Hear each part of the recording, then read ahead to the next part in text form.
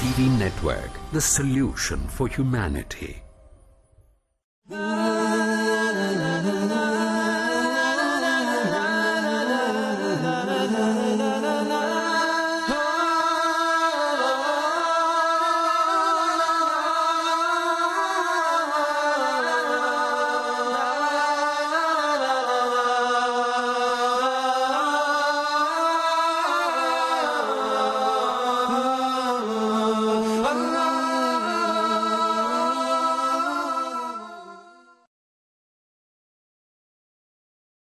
Assalamu alaikum wa rahmatullahi wa barakatuh. Welcome to Living in the West, a series of episodes where we look into the lives of the Muslims living in the West, the Muslim minorities living in the West. In previous episodes, with the importance of this topic generally, we've looked into the permissibility of this group of Muslims in living in the West.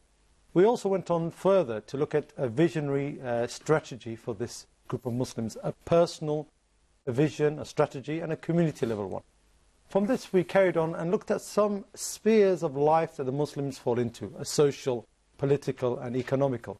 We were looking at the social interaction and we spoke about certain issues. With me today I have Sheikh Haytham Al-Haddad from the Muslim Research and Development Foundation, an organisation and think tank from London who helps providing solutions for these Muslims in the West. Assalamu alaikum, Sheikh. Alaikum assalam wa rahmatullahi wa barakatuh. Sheikh, in the previous episode we did speak about a specific issue in this social sphere of the Muslims, which was eating the meat of, say, the Ahl al-Kitab, the people of the book.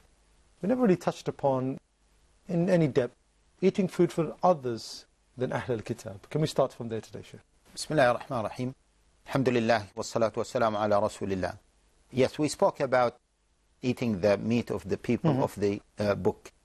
I forgot one point here.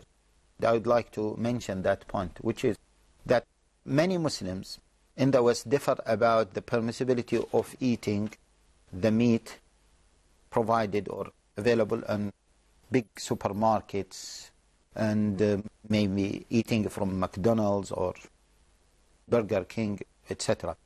And they differ a lot, and sometimes they have a lot of dispute. Maybe they might fight on this issue. And I would like to tell them that we should not fight on this issue. We should first identify the point of disagreement. Why do we disagree? And what is the point that we disagree on? We disagree on the point that this meat is slaughtered or is not slaughtered. Okay? Is slaughtered meat or is not slaughtered meat. Those who eat from it, it doesn't mean that they go against the ayah, حُرِّمَتْ عَلَيْكُمُ الْمَيْتَةُ. The maytah was made haram for you. No, they don't go against this ayah, but they think that this meat has been slaughtered by the people of the book, and therefore it is halal. Those who see that it is haram, they believe that this meat is either a dead meat or the people who are slaughtering it are not the people of the book, therefore it is haram. So we should identify the reason behind this disagreement before we carry on. This is one point. This goes smoothly to the point that you have mentioned, Jamil, which is the meat slaughtered by other than the people of the book. We know that in non-Muslim countries, in Western countries, America, Canada, Britain, or other European countries, there are the people of the book, and there are secular people, there are atheists, and there are the Sikh, Hindus, and other faith followers. So, how do we deal with this issue?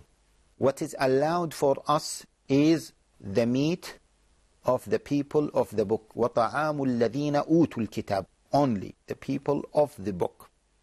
And once we come to the issue of marriage, it is allowed for us to marry the female, the women of the people of the book, as Allah Jalla wa Ala said. Other than the people of the book, we are not allowed to eat their food, and we are not allowed to marry their women. And Allah Jalla wa Ala gave the people of the book a concession because they are originally following a kitab. That's why we call them the people of the book. And Allah Jalla wa Ala called them the people of the book, Ahl al-Kitab. Okay, sorry, Sheikh, just to backtrack slightly, because you're going to explain to us about the people who are not of the book. Why is it always that we're seen, especially when we're speaking about the West, we automatically, and give an explanation, we assume that they are the people from the book? Okay, yeah, this point is, historically speaking, Europe is a Christian, continent, and America was born after Europe. Both of them, actually, they belong to the Christianity faith, whether America or Europe. Now, the real question here is, those people, many of them, they left Christianity. Do we consider them as the people of the book or not? This is an area, that has been debated and is still being debated among so many people. In a nutshell, we consider them the people of the book, although they left Christianity, unless, and this is the ruling, unless any one of them claims that he is not anymore Christian and he claims that he is an atheist or Hindu or whatever.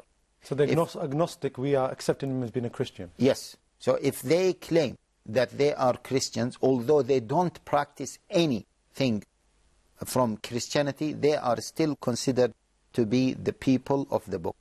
And although those Christians, they don't follow Isa, they insult Isa by saying that Isa is the son of God, they insult Allah Jalla wa Ala by claiming that Allah has a son who is Isa, and they implement this Trinity, they are still considered people of the book, although they are mushriks. And the dalil for that is, Allah Jalla wa Ala says in the Quran, لقد كفر الذين قالوا إن الله ثالث ثلاثة وما من إله إلا إله واحد لقد كفر الذين قالوا إن الله هو المسيح ابن مريم. Allah Jalla wa Ala called them kuffar because indeed they have disbelieved those who claim that Isa is the son of Allah Jalla wa Ala. Indeed, they disbelieved those who claim that Allah is the third of three. However, Allah Jalla wa Ala named those people who disbelieved as the people of the book. Therefore, they are considered to be the kuffar, as the Quran said, and they are the people of the book. There is no contradiction between that. And Allah Jalla wa Ala and the Prophet Sallallahu Alaihi Wasallam treated them as the people of the book, although at the time of the Prophet Sallallahu Alaihi Wasallam, they were claiming that Allah is the third of three, or Isa is the son of Allah Jalla wa Ala. The Prophet ﷺ dealt with them as the people of the book at that time. So this is what's been dealt with, so we're going to keep with this. Yes. We're not going to change, we're not going to give a new ruling when it's already been stated. Yeah, the point here is, although وَقَالَتِ الْيَهُودُ عُزَيْرٌ ibn Allah, the Jews said Uzair is the son of Allah, and at that time they said this, yet Allah Jalla wa Ala considered them the people of the book. Similarly, the Christians, Allah Jalla wa Ala named them or called them as the people of the book. The Prophet Sallallahu Alaihi Wasallam dealt them, although they are committing this kufr and this shirk, the Prophet Sallallahu Alaihi Wasallam dealt with them as the people of the book. Therefore, the people now, if they call themselves as Christians, although they don't practice anything from Christianity, they are considered to be Christians and they take the rulings of Christians. Means we are allowed to marry their women, provided that we witness the other conditions that we are going to discuss, and we are allowed to eat their meat, provided the previous conditions that we have mentioned are met. Okay, now that's cleared that up. Now, what about the issue? We're going to carry on speaking about the meat of those who are seen as mushriks. Exactly. The people, of course, the Christians and the Jews are called mushriks, but we are talking about other types of mushriks. For example, Hindu, Buddhists, pagans, and atheists. Those people are named kuffar as well. Mushriks are as well. We are not allowed to eat their meat. We are not allowed to marry their women, full stop. There is no concession. In terms of meat of the people of the book, it was not reported that the Prophet ﷺ accepted to eat the meat of the mushriki. And Allah Jalla wa Ala, we quoted the ayah that Allah Jalla wa Ala says, وَلَا تَأْكُلُوا مِمَّا لَمْ يُذْكَرِ اسْمُ اللَّهِ عَلَيْهِ وَإِنَّهُ لَفِسْقٌ. Don't eat the meat of those who do not remember or mention the name of Allah Jalla wa Ala, because it is evil or it is bad. The concession was given, وَطَعَامُ الَّذِينَ أُوتُوا الْكِتَابَ حِلٌّ لَكُمْ. The meat of the people of the book. And the concession was given to them only, so we cannot extend on that condition. The atheists, they are the same. If they call themselves as atheists, although maybe their ancestors were Christians, but now they don't admit that they are Christians, then with them as pure mushriks or kafirs, and we are not allowed to marry their women, or we are not allowed to eat their meat. Okay, there's a question that comes up. We're going to tackle it in the second part of this episode, but it's how far do we go into investigating who are the Ahl al-Kitab and who if are the Mushrikeen. Okay, and we're going to take a short break and return in a couple of minutes. Please stay with us on Living in the West.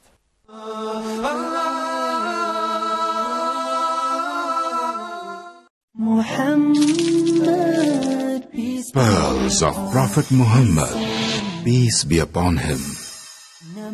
It is narrated on the authority of Abu Zar, may Allah be pleased with him, that the Messenger of Allah, may peace be upon him, said, 3 are the persons with whom Allah would neither speak on the day of resurrection, nor would look at them, nor would absolve them, and there is a painful chastisement for them. The Messenger of Allah, may peace be upon him, repeated it 3 times. Abu Zar, may Allah be pleased with him, remarked, they failed and they lost. Who are these persons, Messenger of Allah? Upon this he, the Holy Prophet, said, they are the dragger of lower garment, the one who reminds others of his gifts, and the seller of goods by false oath. Sahih Muslim, Volume 1, Book of Faith, Hadith number 192.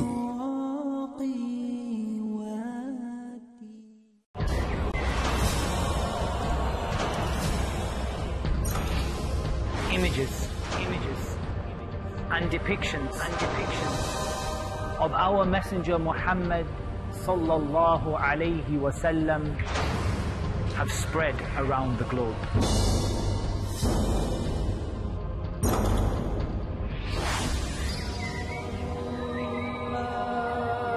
May endless blessings be upon thee. His life is being examined in the glare of the global media spotlight.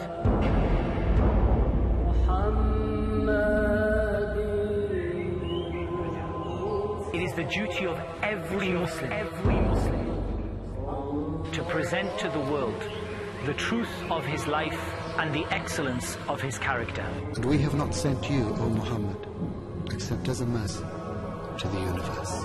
To do this, you have to know your Prophet. It's something that you simply can't afford to be ignorant of. Allah, send your peace on your slave Muhammad. Study the exemplary personality of our Prophet, peace be upon him, which attracts people of all faiths and nationalities in Know Your Prophet, peace be upon him. Next on Peace TV.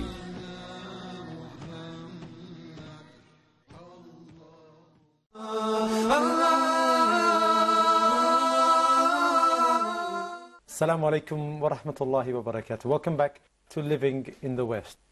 Sheikh Haytham, just before the break, I posed a question. I think it can summarize the whole issue of this, of eating from Ahl al-Kitab or non-Ahl al-Kitab.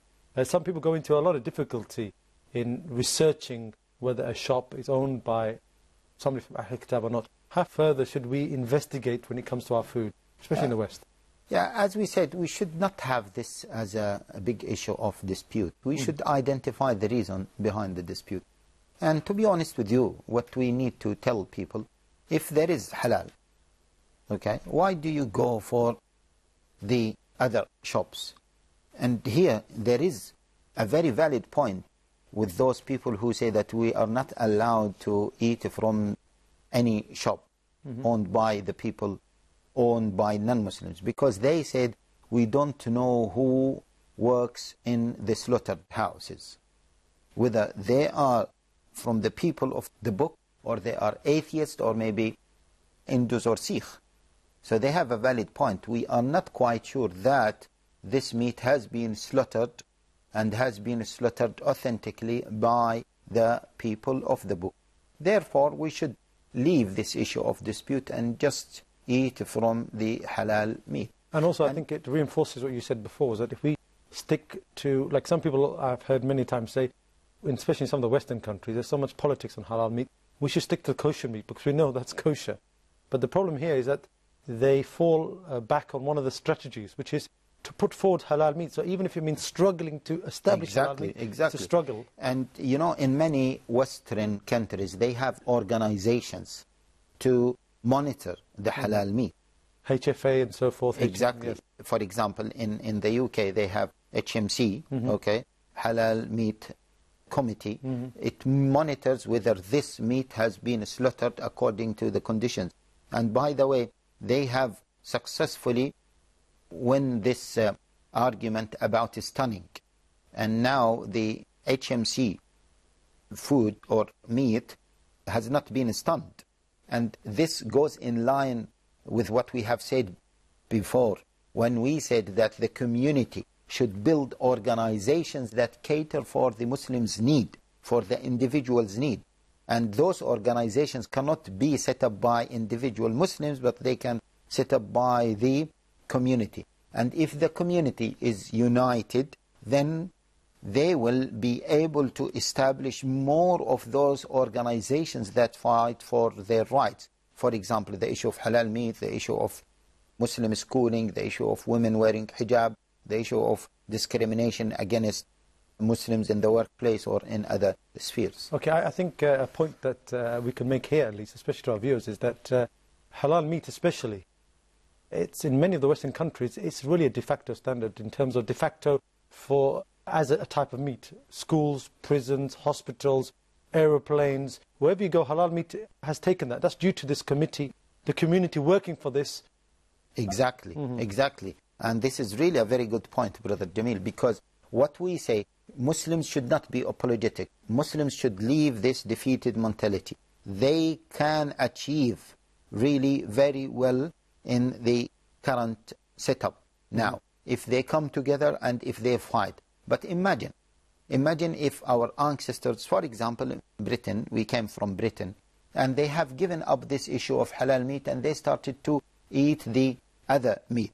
Then this issue of halal will not be recognized, will not be officially recognized. And that's what we said to non-Muslims as well. We told them, do you have a problem with halal meat? They said, no.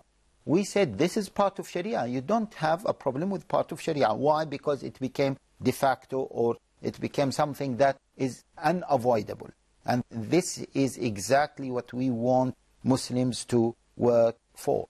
Okay, now there's a point that you touched on, a very controversial point. Not controversial, but very anticipated point. You spoke about marriage here. And you said that, Ahl al-Kitab, we can eat from their meat. Also, we can marry their women. Now, let's look into the issue of marriage, Sheikh.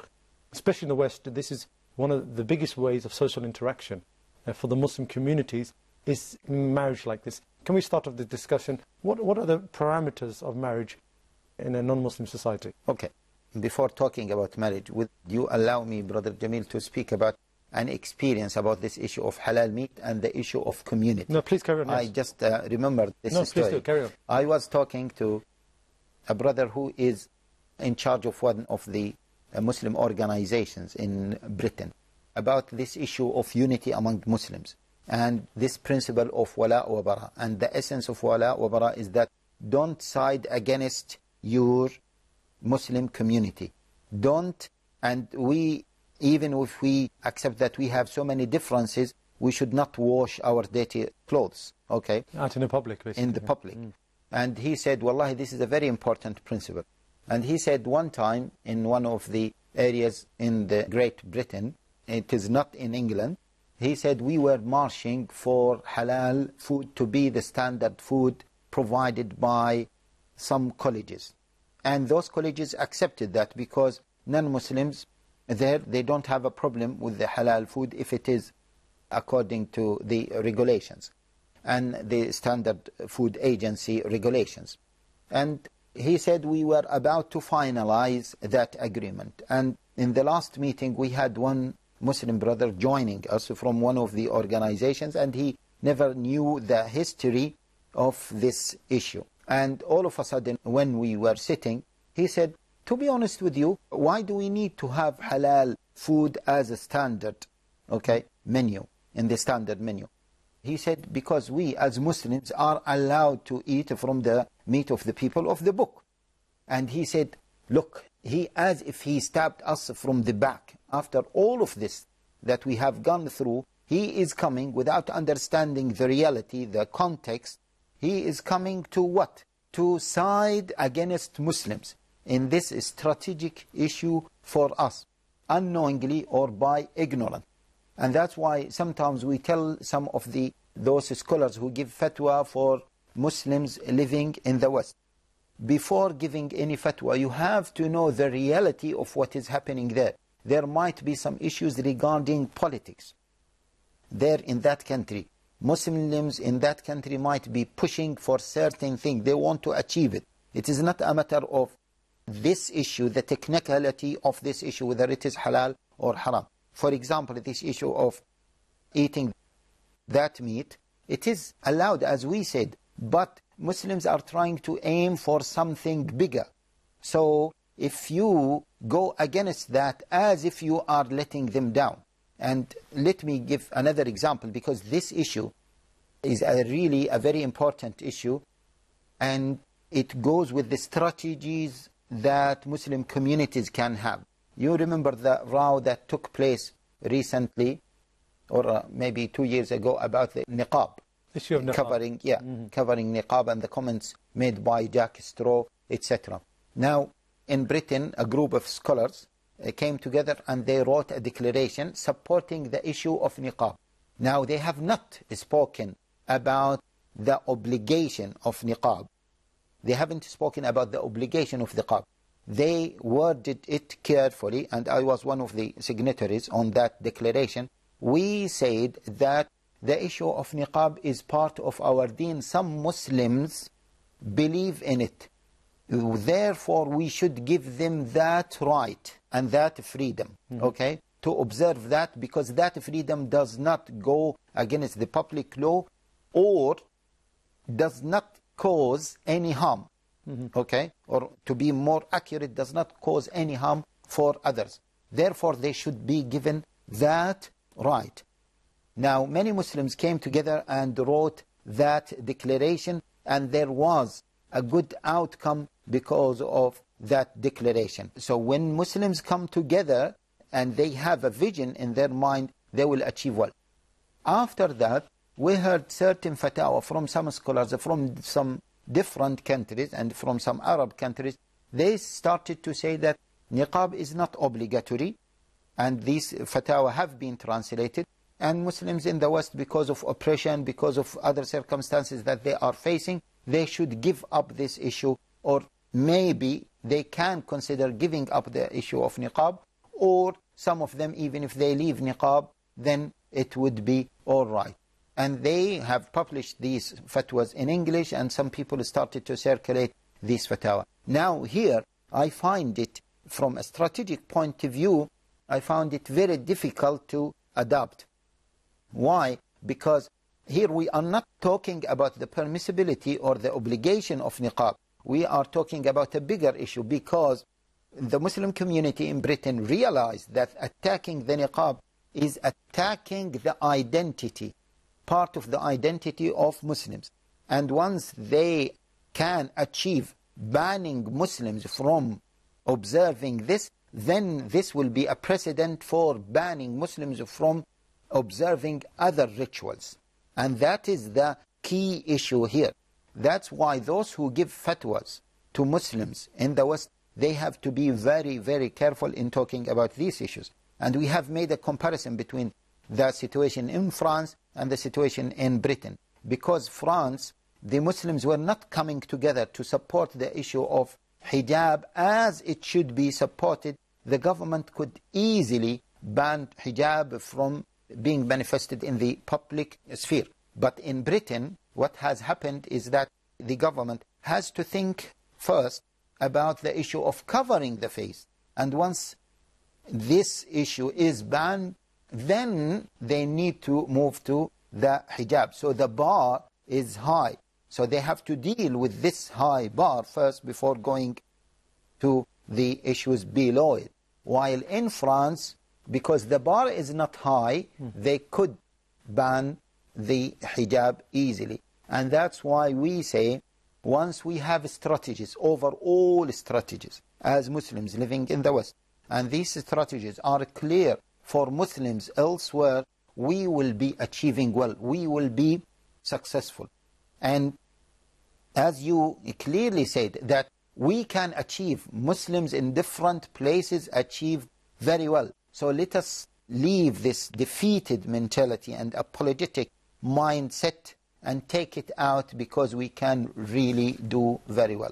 Sheikh Haytham Al-Haddad, Jazakallah khair, very poignant point to leave on. That's the end of this episode of Living in the West. Very important topics. I hope you join me next time. Assalamu alaikum wa rahmatullahi wa barakatuh.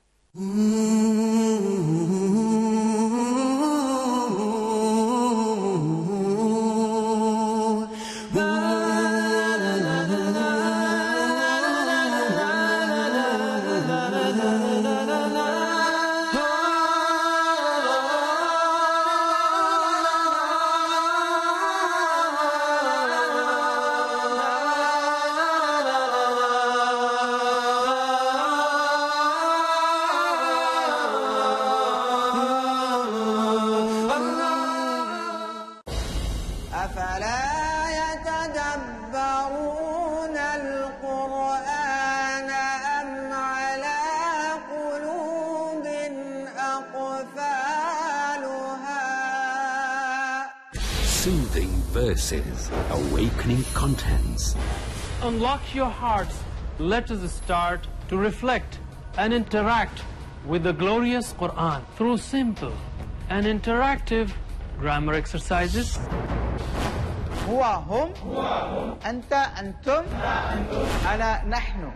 Explore the secrets of success that exist in the blessed lines of the Holy Quran. Using what you recite every day and night, learn 250 words that occur 55,000 times, or 70% words of the Quran. Let's understand the Quran. Let's join Dr. Abdul Aziz Abdul Rahim in Let's Understand the Quran every Saturday at 4 p.m. and repeat telecast at 2:30 a.m. UK on Peace TV. Thursdays provide. In Britain, we are facing one big problem, that are you Muslim or British? The space to talk. In India, back home, they ask, are you a Muslim first or Indian first? And we Muslims should know how to reply, how to turn the tables over. The place to knock. Why Trinity cannot be regarded in that sense, Father, Son and Holy Spirit? The opportunity to ask. But even if we agree that what the Christians say, that he was crucified, so if Jesus Christ, peace be upon him, died for 3 days, who controlled the world? That means even God died? The freedom to unmask. So there are various ways which we can prove the argument to be wrong. Let's meet Dr. Zakir every Thursday at 6:30 p.m. and repeat telecast at 9:30 a.m. UK on Peace TV.